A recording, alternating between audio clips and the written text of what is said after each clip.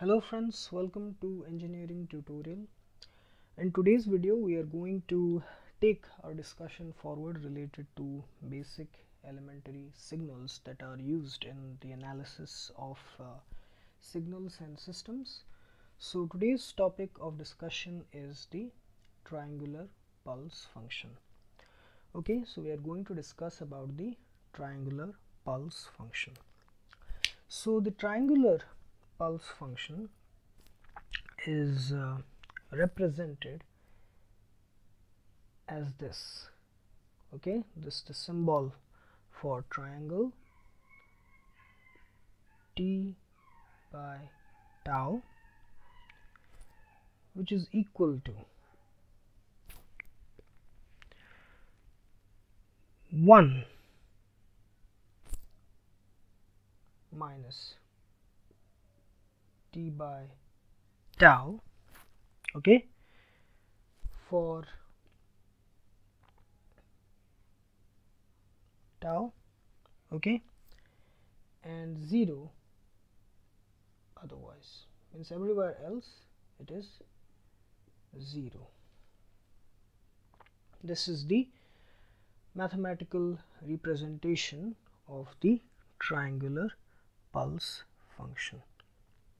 Okay, so again in the rectangular pulse function also I described in detail about the meaning of this. Okay, this modulus of t.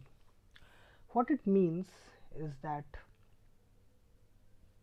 it is equal to minus t for t lesser than 0 and t for t greater than 0.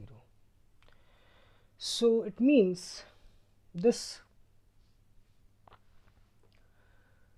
modulus of t lesser than tau, what it means? It means that it is minus t lesser than tau, okay, minus t lesser than tau for t lesser than 0 and t lesser than tau for t greater than 0. This means that this can be alternatively written as this: minus t lesser than tau can be alternatively written as t greater than minus tau. It can also be written as this, okay, t greater than minus tau, because when we negate a particular side, the symbol, the greater than, equals to lesser than, and the lesser than changes to greater than. Okay, that's simple mathematics. So this is what is the meaning of this. Now let us see at the waveform, this representation of the triangular pulse function, the shape of the triangular pulse function. Now let us look at the shape of the triangular pulse function. Okay, so first let us draw the time axis. Okay, this is the time axis. Now the magnitude. Okay, so the triangular pulse function, so we can write this as 1 minus t by tau. Okay, 1 minus t by tau for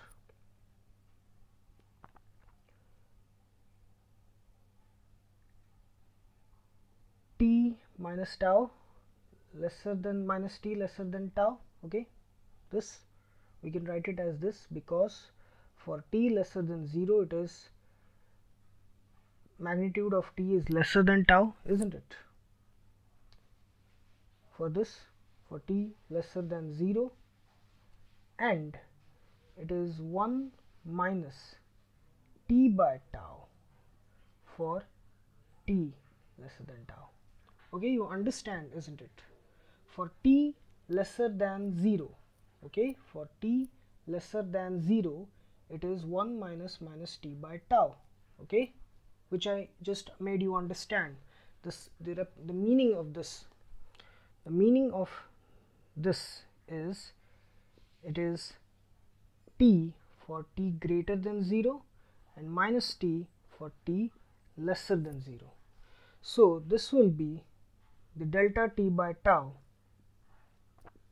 Delta t by tau, it will be this 1 minus t by tau for minus t lesser than tau.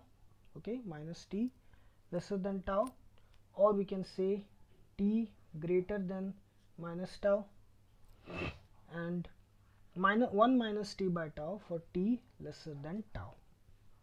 So let us first plot minus tau and tau. Minus tau, let it be here, and tau here, and 0 here.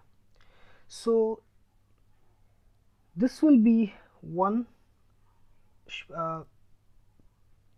area, and this will be one area, from minus tau to 0 and from 0 to tau.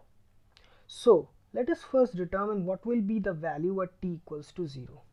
So at t equals to 0, if we put t equals to 0 here, it will be 1 minus 0 by tau, here also 1 minus 0 by tau. So the value will be 1. At t equals to 0, the value will be 1. The value is 1 because at t equals to 0, it is 1 minus 0 by tau, which is equal to 1 minus 0, which is equal to 1. So at t equals to 0, this is 1. Okay, at t equals to 0, this is 1. Now let us plot the value at t equals to minus tau. At t equals to minus tau. So at t equals to minus tau means this. Okay, t greater than minus tau, greater than equal to minus tau. So that will be 1 minus of minus tau by tau, which will be, see, we are putting t as minus tau. Okay, t equals to minus tau at this, means in this portion where this equation will come into play because it is lesser than 0. So this will be 1 minus tau, minus minus is plus, so 1 minus tau by tau, which is equal to 1 minus 1, which is equal to 0. So at t equals to minus tau, this is 0. Again, let us put the value at t equals to tau. At t equals to tau. So at t equals to tau means t is greater than 0. T is greater than 0 means this equation will come into play. Now please understand that this first is applicable for t lesser than 0 and this is applicable for t greater than 0. So for this portion from 0 to tau, this equation will be valid, which is 1 minus t by tau. Okay, so at t equals to tau, the value is, this is equal to 1 minus tau by tau, okay, which is equal to again 1 minus 1, which is equal to 0. So again this is 0 here at t equals to tau. Now we just have to join these points. Okay, this is the shape of the triangular pulse function. This is the shape of the triangular pulse function. Okay, here there is a positive slope. Okay, here there is a positive slope and here there is a negative slope. Okay, so this is how the triangular pulse function looks like.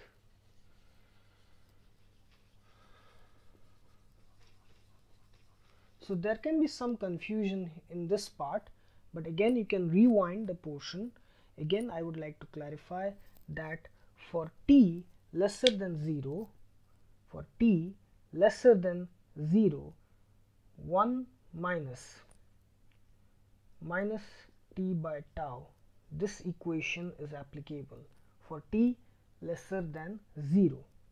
Okay, for t lesser than 0, it means the range from minus tau t lesser than 0. Okay, this range, this equation.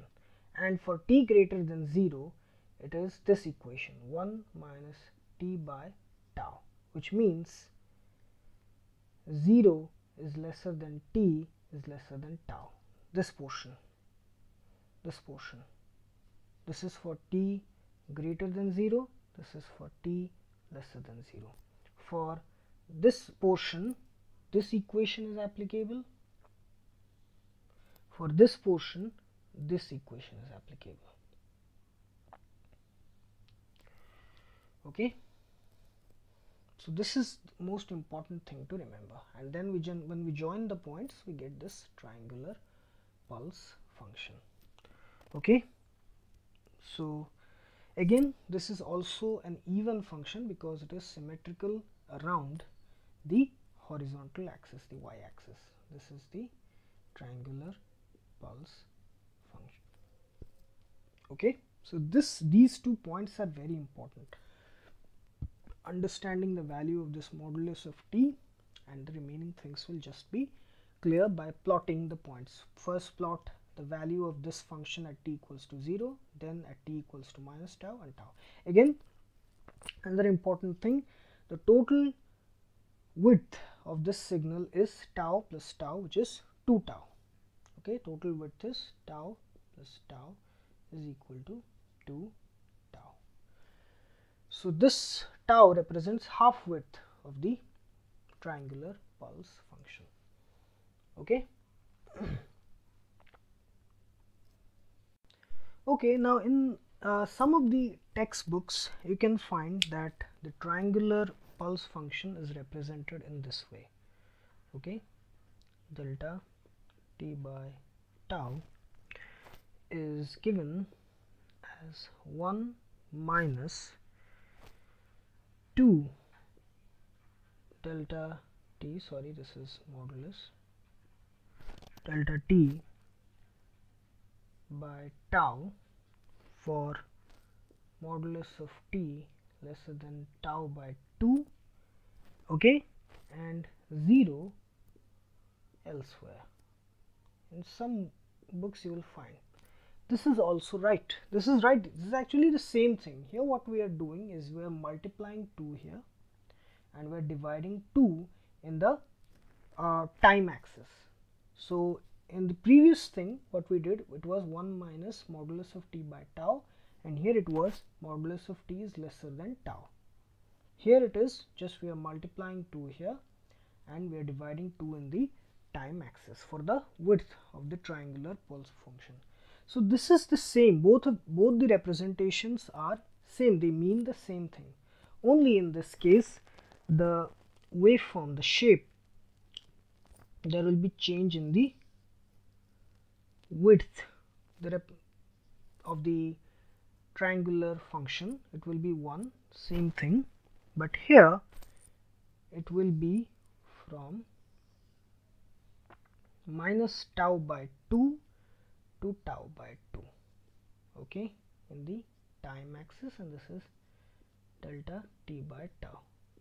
Everything else will remain the same, but in the earlier case where we represented it as 1 minus modulus of t by tau, it was from minus tau to plus tau. Here as we multiplied 2, the width will from minus tau by 2 to tau by 2. You can check if we put here 1 minus t by tau and we put t is equal to tau by 2, we will get 0 at minus tau by 2 for t lesser than 0, and for t greater than 0 we will get 0 at tau by 2 plus tau by 2.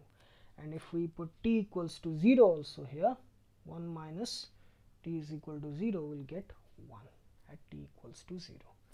It means the same thing. This is just another way of representing the triangular pulse function, which basically conveys the same information. Okay, also this triangular pulse function can sometimes be written as tri t by tau. It also means the triangular pulse function. Okay, this is also the same as this. Okay, so these are some of the basic things associated with the triangular pulse function. So I hope you like this video, and please subscribe my channel Engineering Tutorial for more such videos related to electrical, electronics, instrumentation and communication engineering. Have a great day. Thank you very much.